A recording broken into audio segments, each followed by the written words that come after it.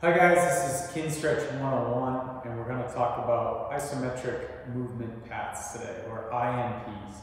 These are typically used in a Kinstretch class to move from one base position into another. But they're also kind of fun and a good way to challenge your functional range conditioning when you're just moving from one position to another, kind of like a bioflow. So if we were to expand on yesterday's butterfly stretch when we talked about pails and rails, and we wanted to then switch into the 90-90 position, and then maybe after that even to the half 90-90, what that would kind of look like. So say I'm done my stretching in my butterfly position, it's time to move on. I'm always going to be tall as I can, and I want to work on building tension, squeezing fists, bracing, staying as upright as I need to.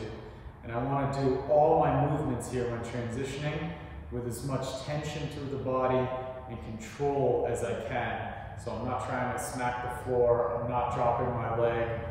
Keep it slow and controlled. So when I'm here and I'm going to move into my 90-90, it'll look something like this. Picking up my foot and knee, ideally at the same time. Trying to stay as tall as I can.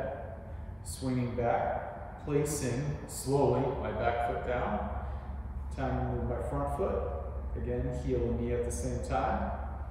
And then I'm in my 90-90 position. From here again, building tension, packing my breath, raising the legs, softly putting it down. Now I'm in that half 90-90 position. Let's go all the way to the other side.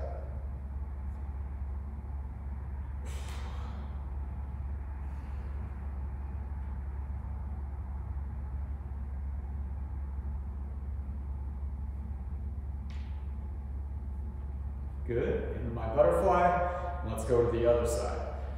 Now say I can't stay upright, and moving is just too much and I need to use my hands, that's totally fine. So even if you're a beginner, use these kickstands always to try to stay as tall as you can, and limit how much movement you have in your torso. So if we were to go to the other side, maybe it looks like this, where I have my hands down, I'm just practicing moving, placing always slowly, moving those kickstands when you need them.